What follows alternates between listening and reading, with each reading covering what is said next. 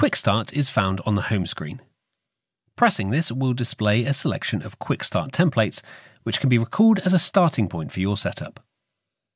To use these, simply select an option and then press Recall. A few things to note with Quick Start are that you will overwrite the current state of the CQ, so if you've already set some things up, be sure to store a scene before recalling a template. Quick Start templates can change the stereo linking of channels and the EQ type on outputs. If you recall a scene after using a Quick Start template and these settings don't match, simply change them manually in the config screen and then recall your scene again.